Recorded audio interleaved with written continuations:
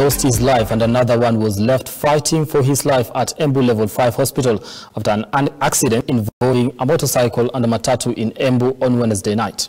According to Embu County Police Commander Daniel Rukunga, police are on the hunt for the driver of the matatu, who is accused of causing the accident.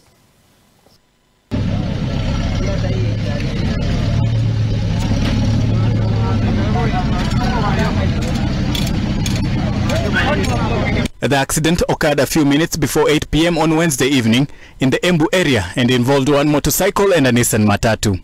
Dereva wa hiyo van ambaye ni matatu alitoroka na mwendeshaji pikipiki na abiria wake wakachukuliwa wakapelekwa Embu Level 5 Hospital.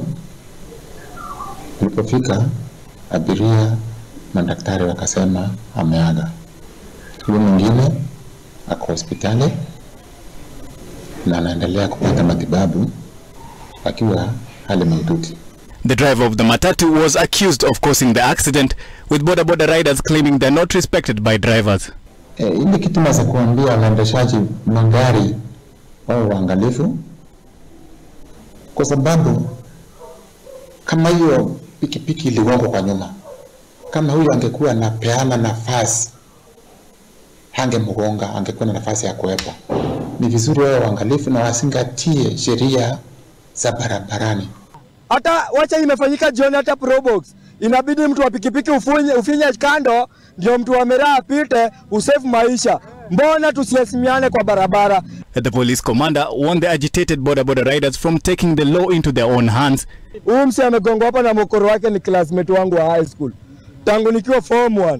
Inaniuma sana. Suppose huyu dereva angefikiria ule anaweza kuwa kakangu kwa ile pikipiki, angempia heshima na hiki kitu ingefanyika. Kama nyanjani imetendeka, wapige ripoti kwa polisi. Maafisa wa traffic wanajua namna ya kufanya kazi, watakuja na watachukua hatua inayofaa. Lakini kuchukua sheria mikononi mwao kutaka kuchoma gari si vizuri, na yule atapatikana na hatia ya kuchoma gari ya mwenyewe atachukuliwa hatua inayofaa. Riders and drivers in the area also complained about the lack of speed bumps, while accusing the police of negligence for failing to take action on speeding motorists. Mtu wa pikipiki anagongwa hapa, anakufa, alafu after wiki mbili hiyo gari unaiona kwa barabara, pikipiki hata hujui ilienda wapi, hujui ilioza ama kulienda aje. Na mimi nataka kuuliza hawa watu wa Kenha, shida ni nini hapa Embu, mahali ambapo ni distance ya kilomita nusu, wanashindwa kutuwekea bumps.